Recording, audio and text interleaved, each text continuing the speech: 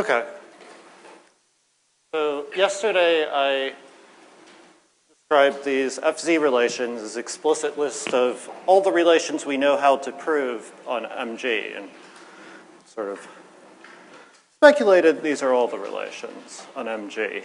And today I want to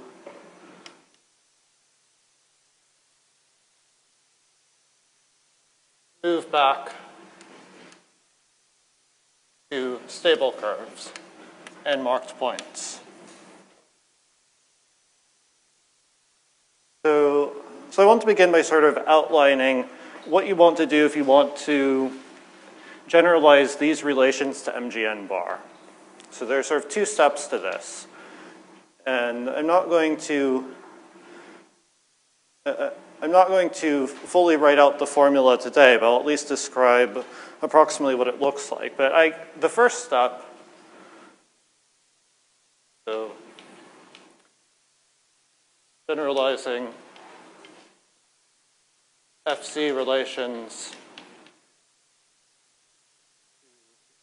MGN bar, the first step is adding in the marked points.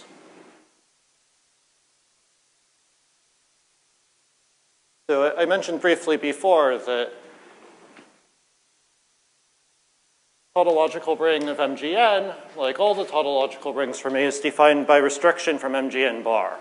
Since you're just dealing smooth curves, this means that you don't have any graphs to worry about. You just have kappa classes and psi classes. So this is a ring generated by psi 1 through psi n and the kappa classes that we had before.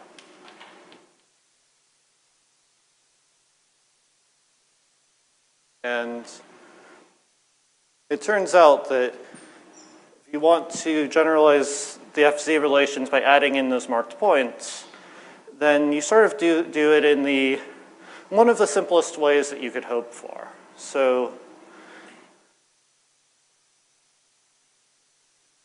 you have to change what relations are now going to be parameterized by. Relations, let's say relations in RD of MGN are, or these relations I should say, although again these are all the relations we know of, they're parameterized by, so previously we had a partition sigma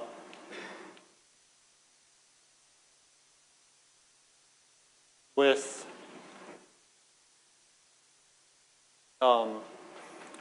no parts that are 2 mod 3.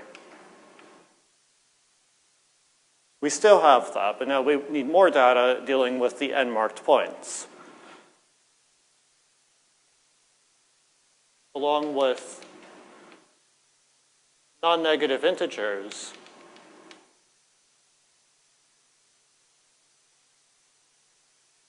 A1, A2 through AN, which are also not 2 mod 3.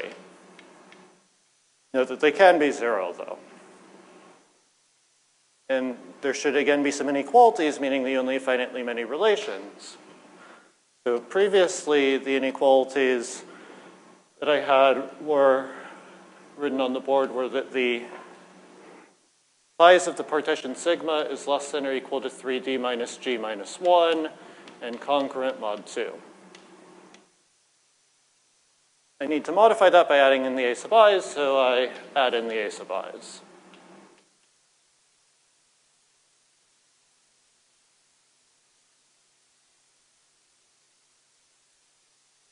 So there are again only finitely many. For a given D, G, and N, there are a finite number of partitions along with a sub i's. And then what the relations themselves look like is going to be very close to the relations that I wrote down yesterday with n equals 0. For this, it will be convenient to do some notation, which maybe I should have introduced yesterday, which is that I define, so previously I had series A and B, these hypergeometric series in a single variable t. Now I want to define C sub 3i of t is going to be t to the I times a of t. C sub 3i plus 1 of t is t to the I b of t. And as usual with these definitions, numbers are 2 mod 3 don't exist to me. This is some sequence of power series. And the FC relations, as I described them yesterday, what did I do? I took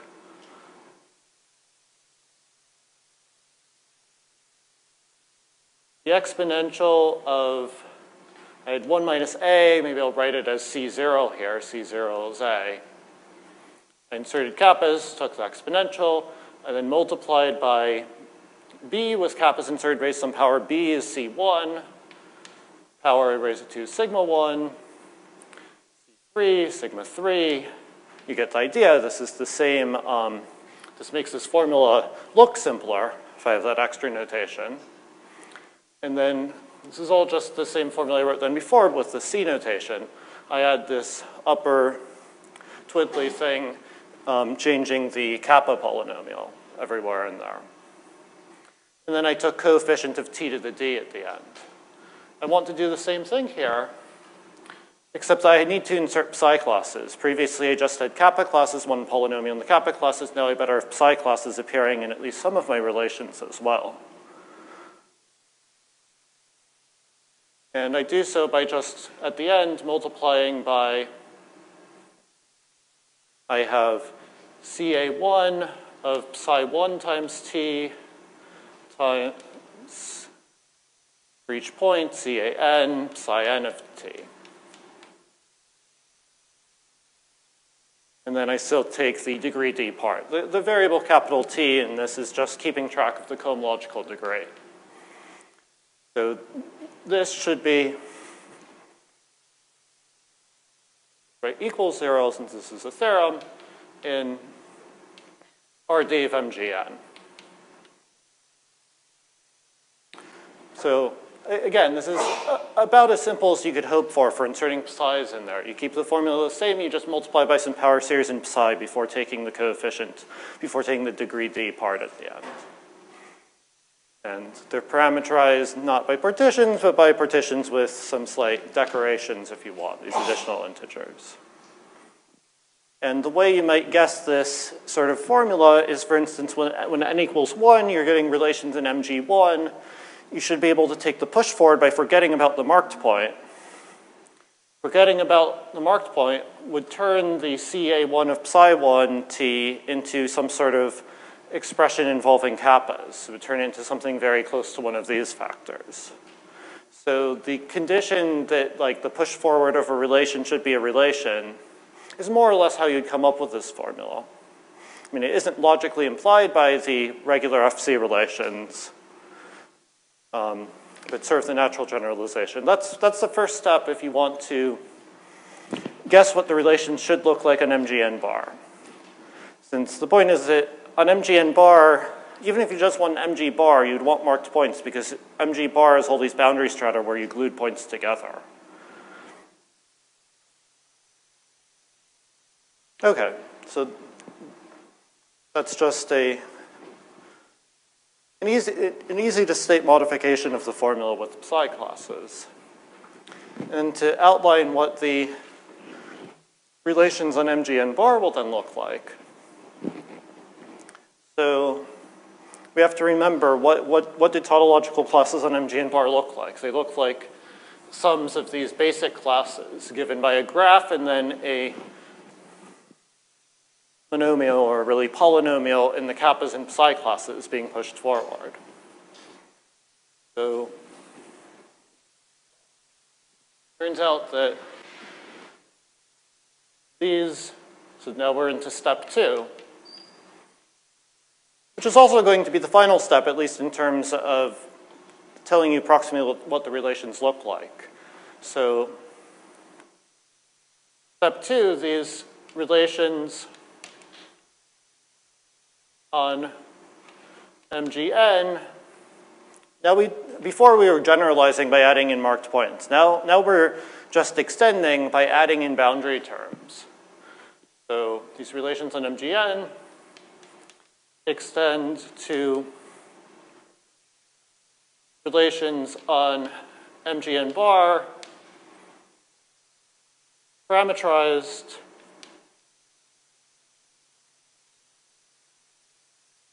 by the same data, which I've erased exactly what it was, but they're given by sigma and the a sub I with these conditions. The resulting relation, so if I write like R for relation of, then we have various input data. We have G, we have N, number of marked points, we have a cohomological degree, we have sigma, the partition, then we have A1 through AN. That's the data we need to describe one of these relations over there. And the relation on MGN bar is given by the same data, and it should look like equals, well, it's the same, it's the relation on MGN plus classes supported on boundary.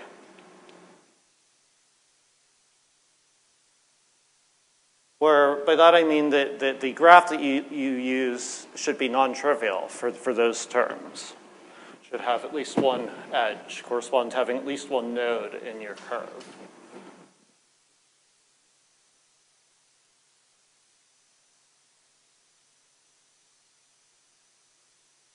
And that's approximately what it should look like. Again, it's taking what we had before and extending it by adding something in the boundary. Then if you take this relation, you restrict to the interior, you will get precisely that.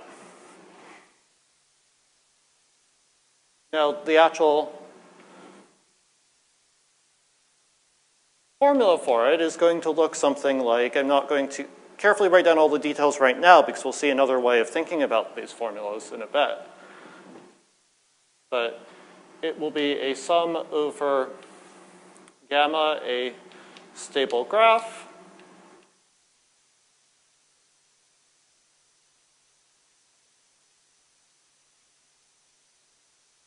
and okay, so now I want to write down some classes on this stratum here. So really given by iota gamma lower star of some expression. Maybe I'll draw the picture here. So I have some graph. Stable graph. It has vertices, connected in some way. Maybe we have a loop. We have a couple of legs. 1, 2, 3. Each of these should have a genus, which I'm not going to write down right now. This is what the graph looks like, and I need to tell you where to put kappas and psi's. Yes? They're vertices. I'm writing them as loops because I'm going to write stuff inside them. Possibly I should have made the circles even larger, but that would have made it even more confusing between them and loops.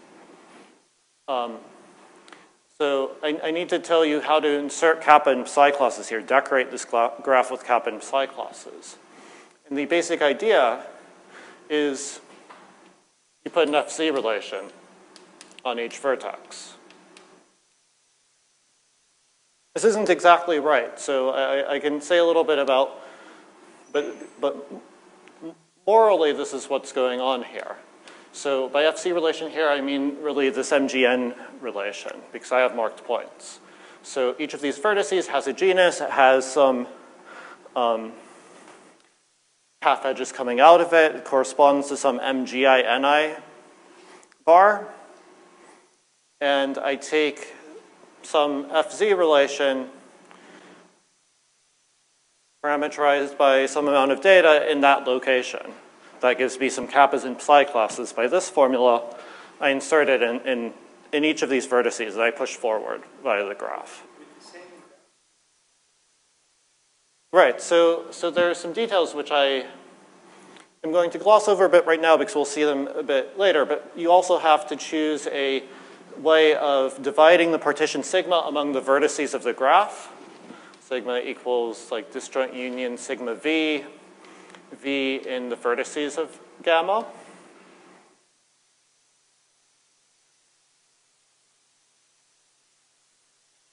And you also have to choose what all the a sub i's should be. So this tells you what the sigma should be at each vertex. Just summing over all the ways of assigning sigma to each vertex, I also need the a sub i's. And it's clear what a sub i's I should use on the legs of the graph. I still have the a2 that I started with, a3 that I started with, a1 here. But on the edges, there's something more complicated that has to be done. And there is some sense in which what's going on is I also have to choose numbers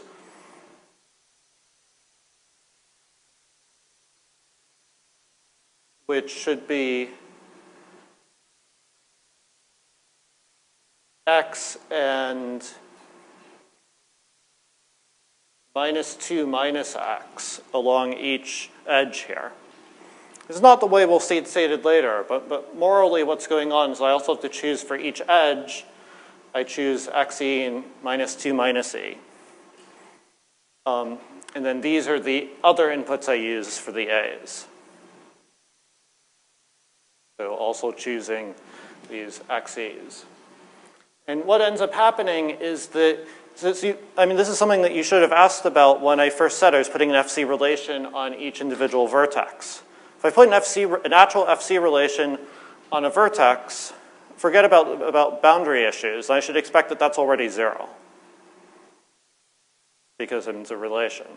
The things I'm putting here are going to, in general, be FC relations, but in that they're given by this formula, but they are in the, remember I had this inequality relating G, D, sigma, and the a sub i's. It'll be in the range where they might be in the range where it's not a relation. So use the same formula to assign kappa and psi classes to each vertex.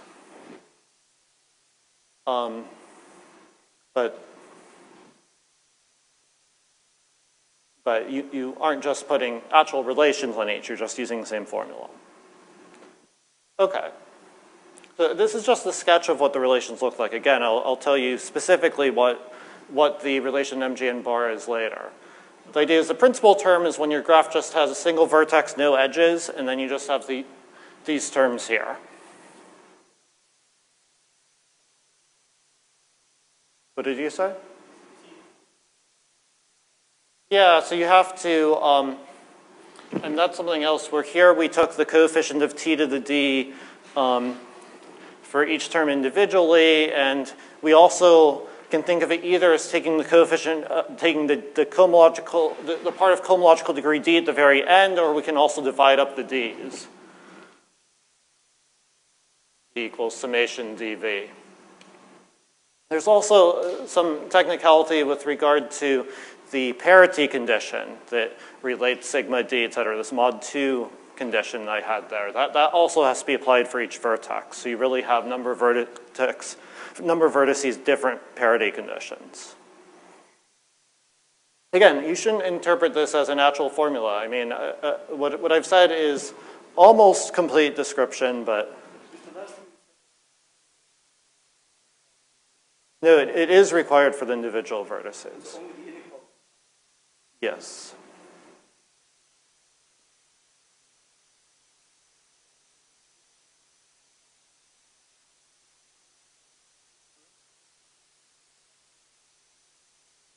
Yeah, I mean the modified ones because I need the marked points.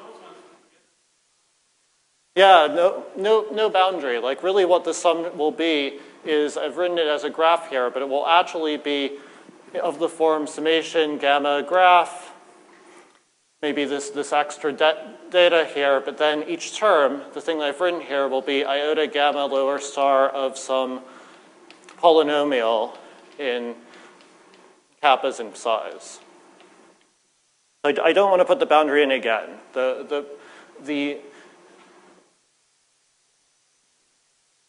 In a term with a corresponding to a given stable graph, I want basic classes which are in precisely that boundary stratum.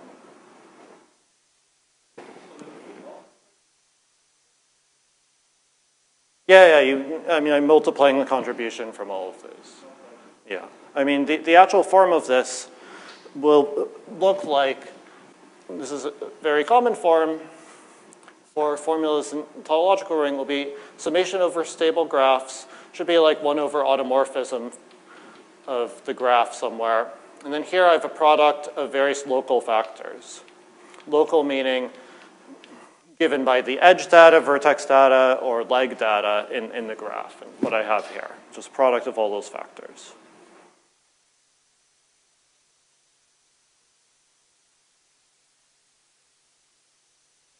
I mean, so what am I putting in here? Iota gamma is from some product M, GV, NV, bar to M bar GN. So the things I put in there, they are attached to a specific vertex, but they involve like the psi classes, which are also along an edge. So like the edge contributions, if I wrote this out carefully, would be part on one vertex and part on another vertex. Okay, again, I don't want to get too much into the details here because we'll see a sort of more universal language for talking about this sort of formula.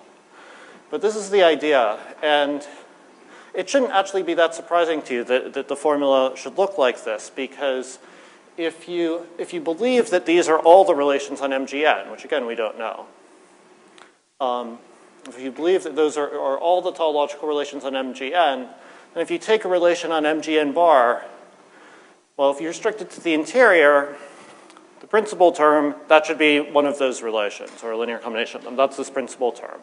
You can also do tricks like restrict to a boundary divisor, and then restrict to the interior of that boundary divisor. That should, if you started with a relation, give a relation on, in general, some product of MGN. And you would expect that you would get these FZ-type relations again.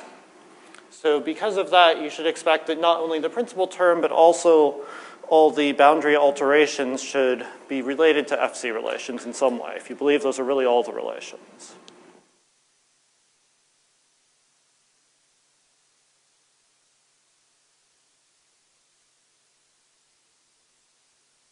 Yeah, so the reason why this is contradicting each other is the details of what happens when you restrict to some boundary stratum.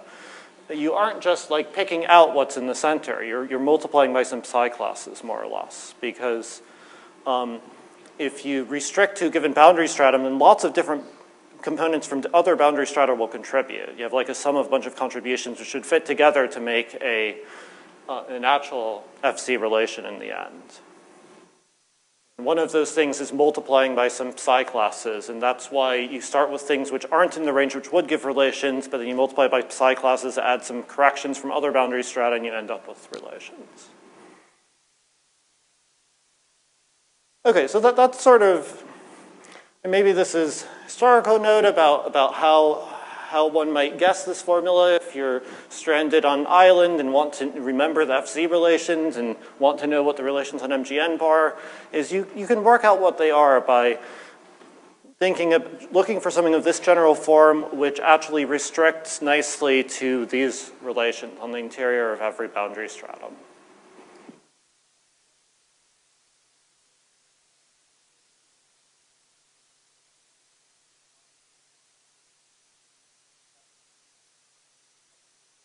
Yeah, this is what I was saying before about these aren't really FC relations. They're given by the same formula, but they aren't in this range. This is only 0 if I need size of sigma plus summation a sub I is less than or equal to 3D minus G minus 1. That inequality isn't required to hold when you distribute sigma in the degrees here.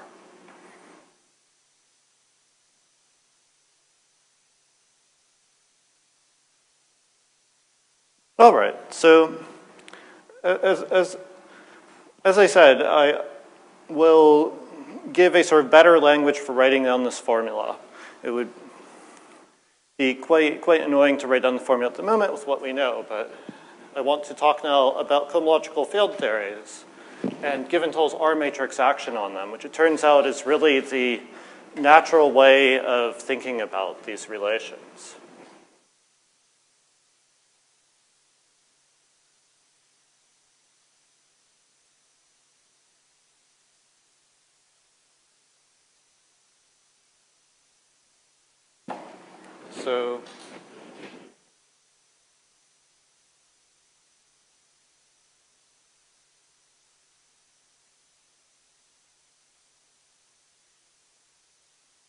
I'll always just shorten this to CoFT. And I won't talk about these partly because they're the natural way to discuss these relations, but also because they're sort of, cohomological field theories are really ubiquitous in families. Whenever you have tautological classes on MGN bar, it seems that a lot of those come from different cohomological field theories. So these definitions and techniques are really important if you want to think about classes on MGN bar. So what is a cohomological field theory? So I have to state a lot of data. Usually call our cohomological field theory something like omega. And at its base, this is some family of cohomology classes. So for every G and N, we should have some class. But I'm also there's also additional data, which you need V eta and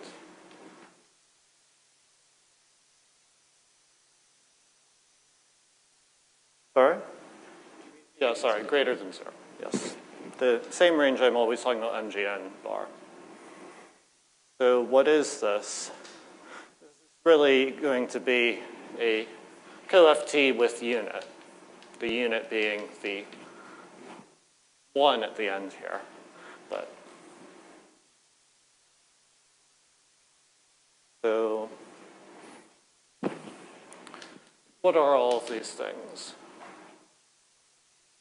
So first, V should be a, you'll say, finite dimensional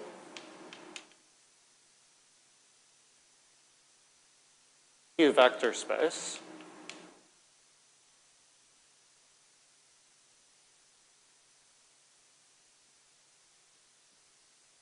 Eta should be a non-degenerate metric bilinear form on V, so metric on your vector space. And I'll often use the notation eta inverse to talk about the bivector. This is an element of V tensor V. Eta itself is in V dual tensor V dual. Inverse should be in V tensor V. So if you want to think about coordinates, this is given by the inverse matrix to the matrix defining eta. That will show up later.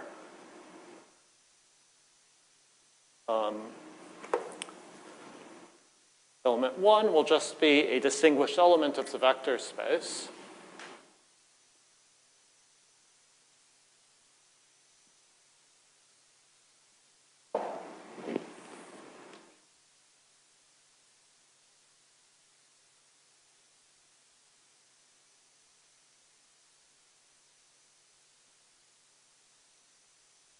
This is sort of the numerical data, this vector space in bilinear form. Forms the base of the cohomological field theory, and then these elements omega gn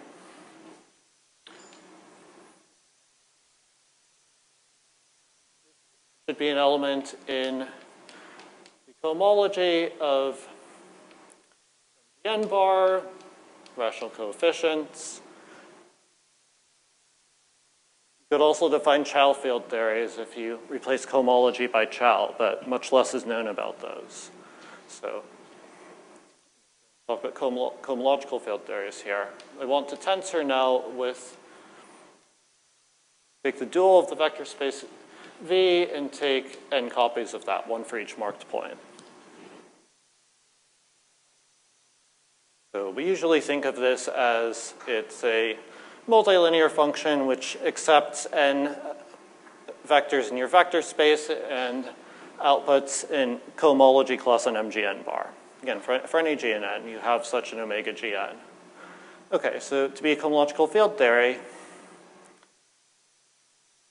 to satisfy, I guess I'll group them as 3 axioms.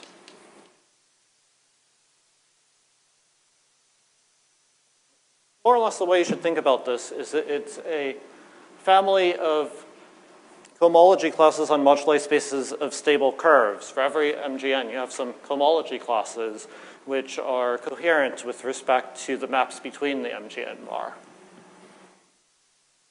So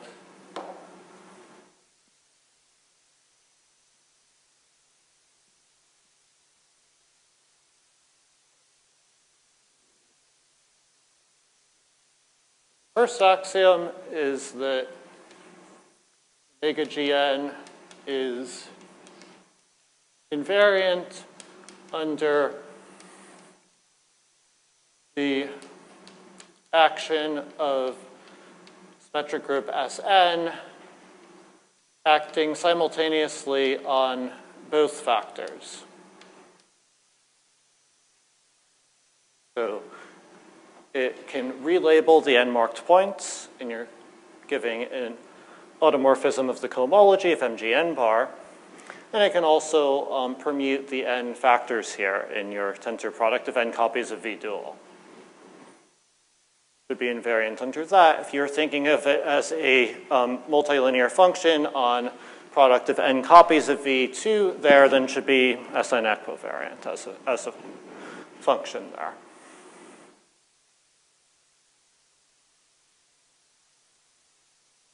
Second, we want it to behave nicely under pullback by gluing maps. So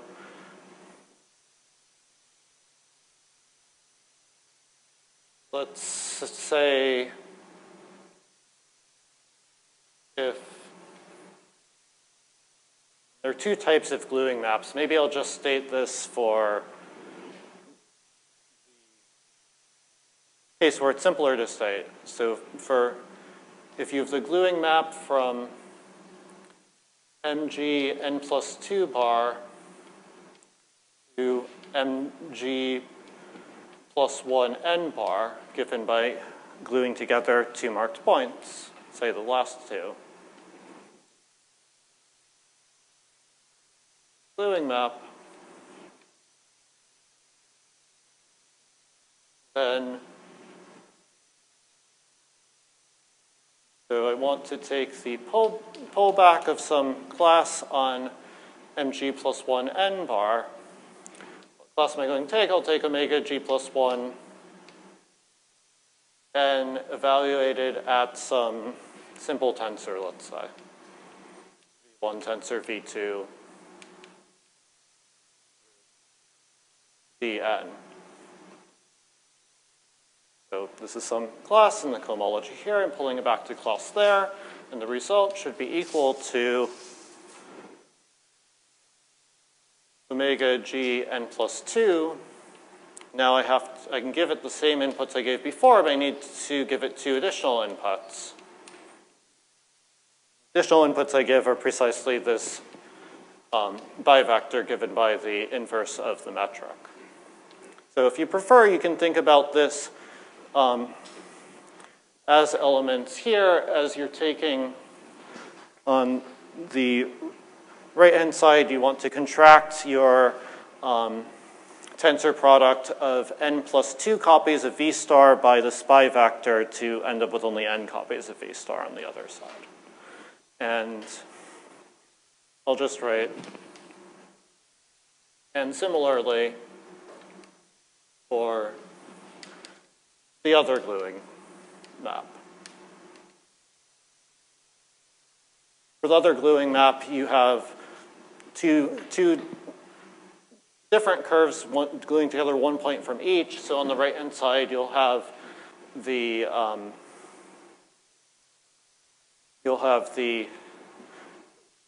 tensor product of two copies of two things which look like this, and your eta inverse bivectors are distributed over both pairs. It's the natural thing to do, given this definition. So part 2 is saying that cohomological field theory should behave well under pullback by gluing maps. And behaving well is determined by this bivector contraction. Final condition you might be able to guess is about behaving well with respect to pullbacks by forgetful maps. So if pi from mg n plus 1 bar to mg n bar is a forgetful map,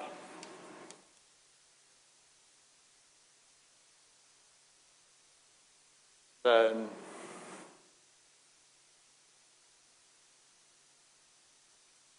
we want pi star of omega gn v1 through vn something. Now we need to come up with one additional input to give omega gn plus 1. Sorry, instead of commas, I should probably be consistent and use tensors.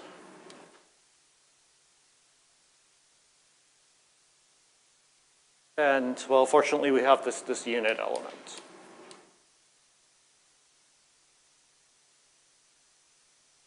So there's one last thing, which it should possibly be separated out from 3, but it's really Spirit doing the same thing, which is that, remember, M02 is not a thing we want to talk about, so we can't pull back from M02 to get M03. So we can think of this as a formula telling us how to evaluate an insertion of the unit. The unit acts as pullback. But what if we wanted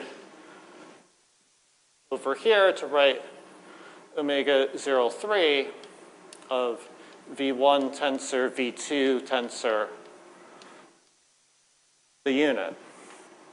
So this isn't going to be pullback of omega 02 because we don't have omega 02. Instead, this should just be the metric applied to pair together v1, v2. So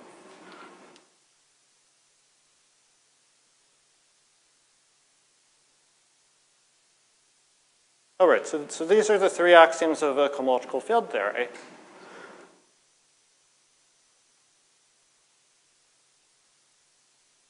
Yeah, I mean, in theory, you could wonder, is there a formula like this for omega 1,1 of the unit? The way to think about that would be you can compute omega 1,1 of the unit by using the other formula, since you can get M11 by gluing together 2 points on M03. I mean, M03 is really special because it's only zero-dimensional moduli space that we talk about.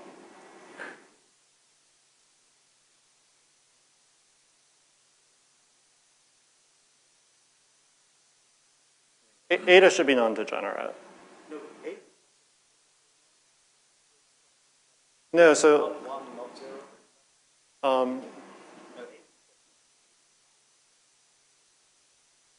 no, though we'll mainly be talking about, I may get this in a second. So this is the basic definition, but there are a few basic. I'll give a list of some examples of cohomological field theories in a second.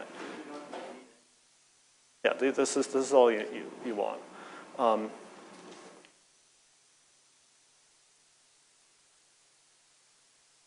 In practice, eta of 1,1 will be non-zero in all the cases that. No, I guess it will often be 0. No, eta of 1,1 can be 0, certainly. This will become clear once I use these definitions to define an algebra structure on V. So, again, I'll get to examples of cohomological field theory in a minute.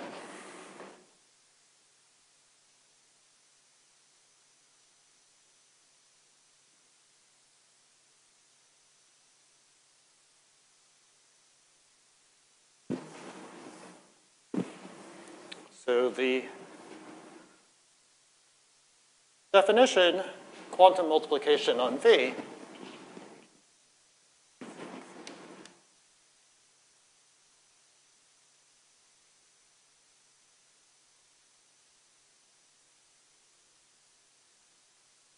is defined by,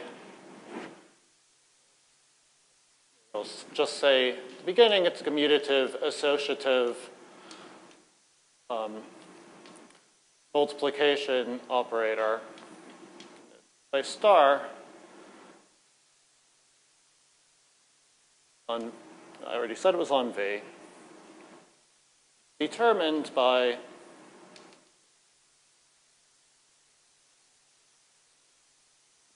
so if I take eta of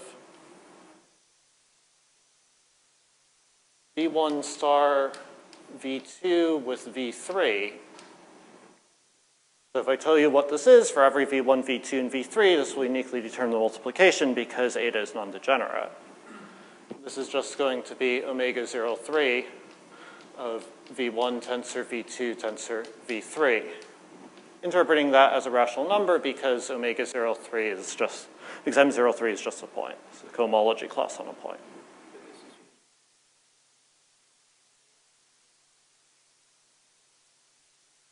Sorry? Yeah, it's D, sure. I mean, I was saying A as a, because the fact that it's commutative, well, the fact that it's commutative is obvious from the fact that, the fact that it's commutative is obvious from definition. The fact that, because we need to use the S3 symmetry over here, V2 and V1 without changing the value. Associativity is a nice little exercise to do, since you're actually going to need to use parts 2, and 3 here.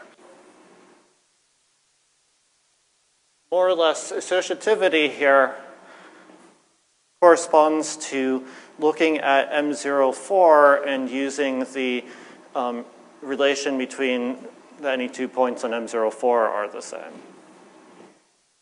Some of those properties. You can prove associativity that way. It's definitely not obvious from this definition. It's implied by what we had before. I should say that by 3, rather the last part of 3, 1, this unit element is in fact the unit of V under this multiplication.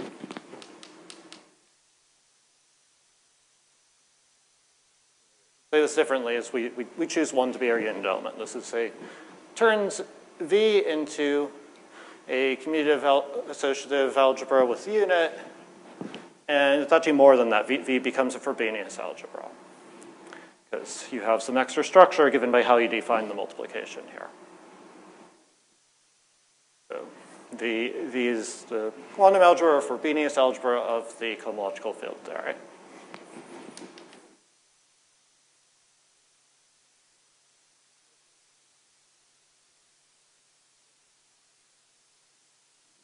I mean, Frobenius algebra, so from this definition, you can see that eta of V1 product V2 with V3 equals eta of V1 product V3 with V2. Frobenius algebra is more or less just a commutative associative algebra with a metric on it satisfying this identity with respect to multiplication. So it's a Frobenius algebra of the OFT omega. All right, so you have this algebra structure, which justifies why I'm calling this thing 1. Now some examples.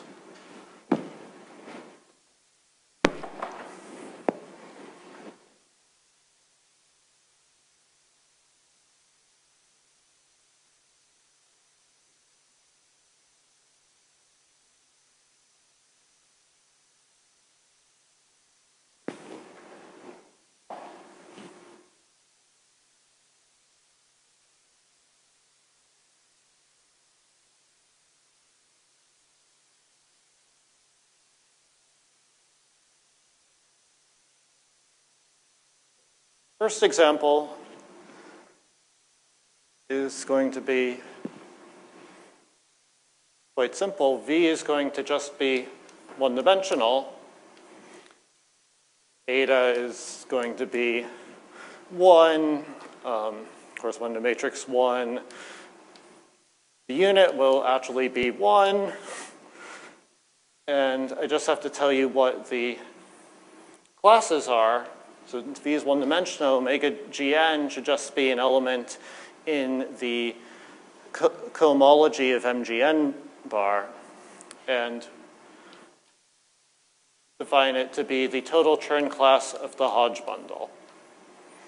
Hodge bundle I mentioned a couple days ago. It's just the vector bundle of one forms on your curve. Sections of the dualizing sheaf in general. And so checking this is a cohomological field theory is just a matter of checking that the total Chern class of the Hodge bundle behaves nicely under these pullbacks and basic properties of it. And note that you have to use the total Chern class. If you use like just the top Chern class, that won't work because this gluing map here that we have pulled back by changes the genus. This is an example of how most cohomological field theories are going to be not of pure degree. They're of mixed cohomological degree, usually. Certainly don't have to be, but this is an example of why they have to be of mixed degree. You can't have something always be of degree G because then when you pull it back from genus G plus 1, genus G, the cohomological degree doesn't change, but the genus does change. This is an example. That example should hopefully convince you that there are at least some simple examples of this. You can also modify this in a few ways to write down other like one-dimensional cohomological field theories in terms of the Chern classes of the Hodge bundle.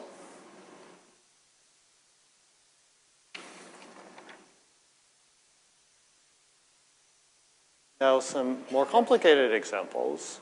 So, I mean, if you're in more than one dimension, the examples tend to be harder. There's the, I'm not going to write out all the details in this one because I don't want to get caught up in defining the Verlinde bundle, but if you take the total Chern character of the Verlinde bundle, or if you prefer to call it the bundle of conformal blocks,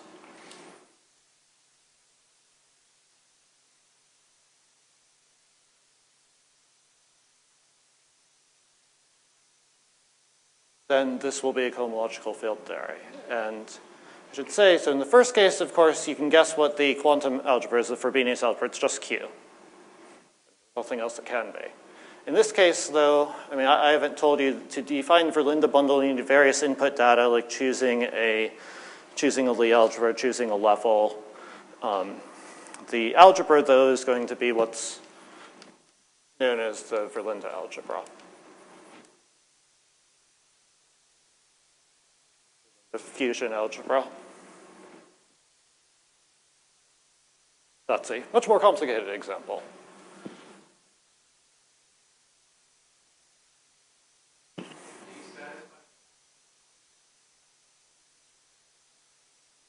Yeah, so usually people are working with bundle of conformal blocks for Verlinde bundle. If you just look at the bundle itself and think about pullbacks, and it satisfies various like factorization rules, the bundle itself, and that implies the same.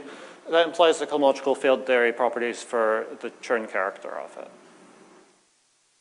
Chern character is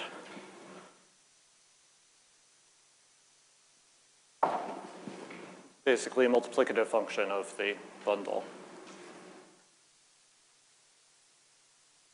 Third example I want to mention is actually technically not a cohomological field theory as I've defined it, but it's almost one. So Gromov-Witten theory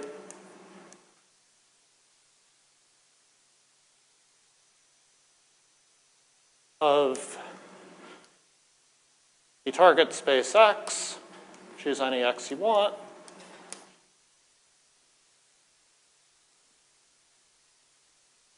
let's say, so this gives, say what I mean by gives, it gives a cohomological field theory. I should put quotes around it because it's like a cohomological field theory with coefficients in, so this notion of cohomological field theory with coefficients, it won't show up, but again, what I'm talking about, but it's a variant on this that you can do. Coefficients in the Novikov ring.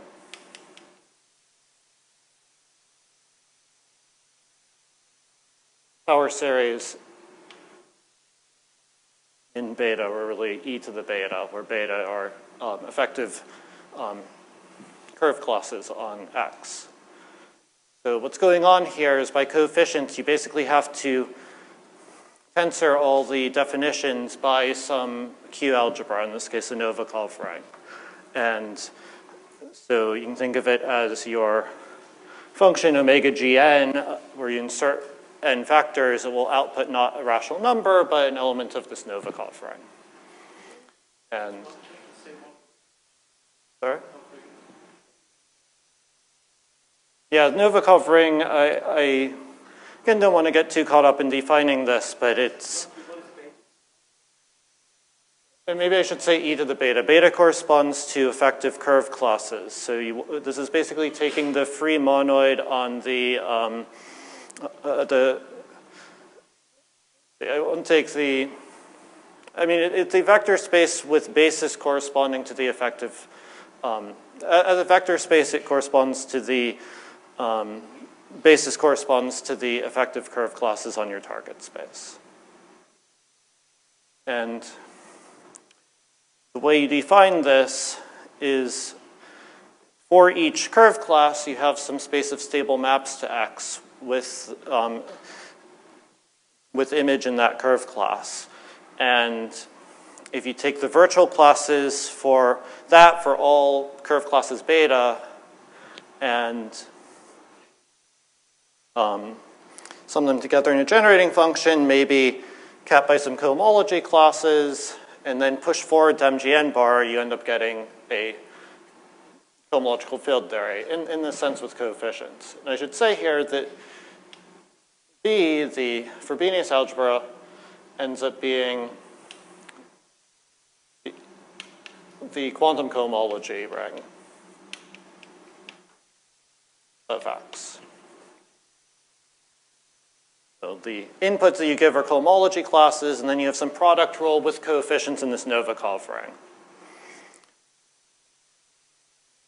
All right. So those are some examples to convince you that there are some geometrically interesting cohomological field theories.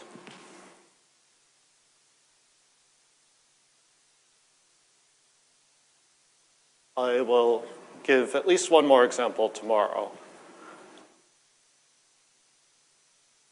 I also want to say one more construction. You can think of another way of constructing cohomological field theories. So given a cohomological field theory omega, say on the pair V eta 1, that basic numerical data,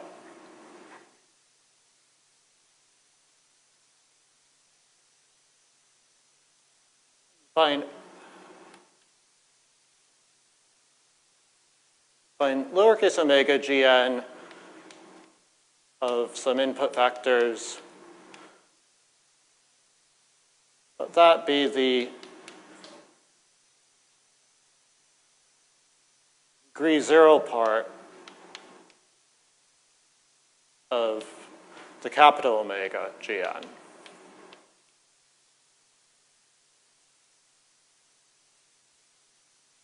So again, in general, this is some impure cohomology class, might have contributions in every cohomological degree. Just take the degree 0 part. Then you can check, because degree 0 things pull back to degree 0. Then little omega is also a cohomological field theory with the same other data, V eta 1.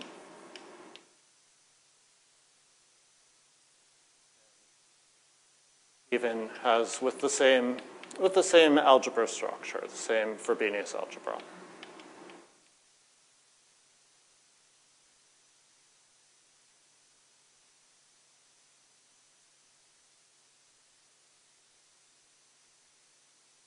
And so this is now a cohomological field theory. It's only in degree 0, so it's not really about cohomology. So these are often called topological field theories. They such degree 0 QFTs are called topological field theories.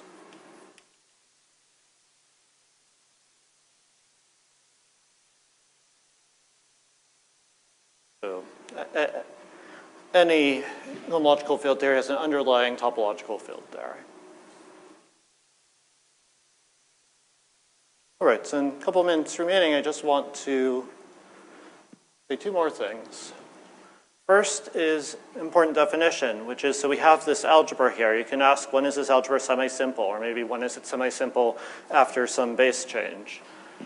And in that case, if it is semi-simple, you call the entire cohomological field theory semi-simple.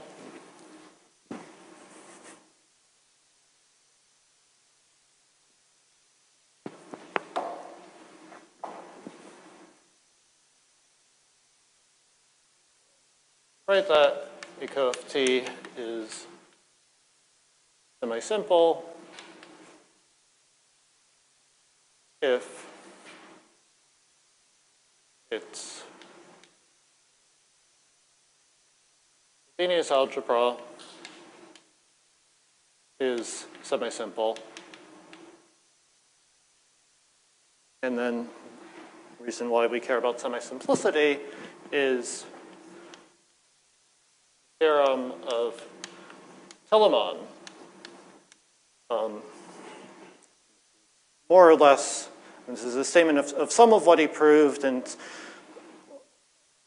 proved more than this. This is also known as Giventhal's reconstruction conjecture.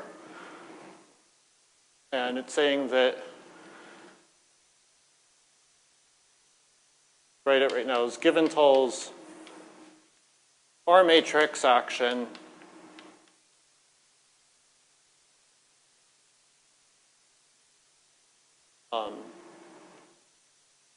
acts freely and transitively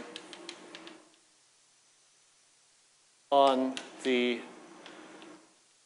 set of QFTs with a given semi-simple Frobenius algebra. So I haven't defined Giventhal's R matrix action. It's an action of, sometimes known as, I guess, the symplectic loop group. And some explicit matrix action, which once you write out definition, will look very similar to the sort of graph sum that I was writing earlier about the relations on MGN bar, how to get those from the FC relations. The R matrix action is doing some operation similar to that on cohomology of MGN bar. It's an action in cohomological field theories. And the theorem of Telemon says that if you have two cohomological field theories with the same Frobenius algebra, or equivalently the same degree 0 part, turns out that's the same, then there's a unique R matrix taking one to the other. And the result of this is essentially is a classification of semi-simple cohomological field theories. I'll write that.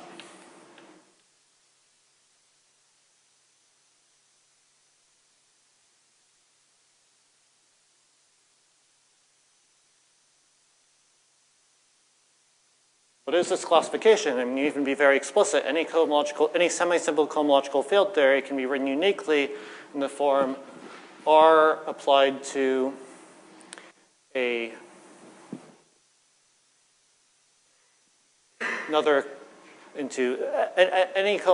semi-simple cohomological field theory, capital omega is given by applying some matrix action to its underlying topological field theory.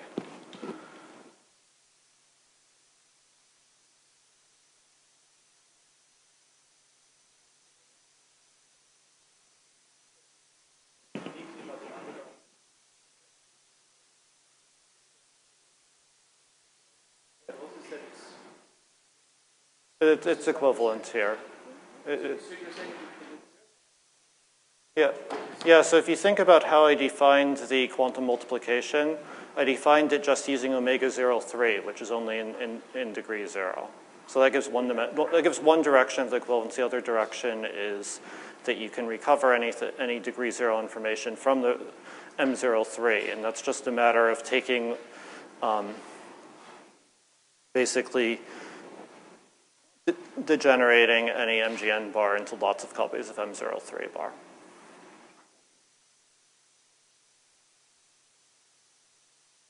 Okay, that will do it for today. The plan, tomorrow, the last day, is that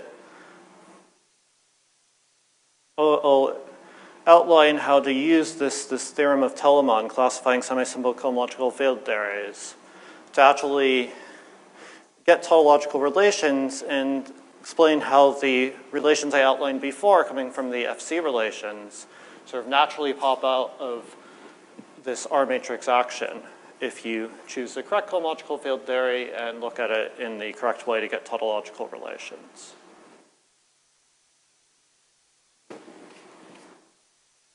But I should say this is a general tool, this theorem, that can be used to get explicit formulas for any semi-simple cohomological field theory, at least in theory. There's a question of how do you know what the R matrix is?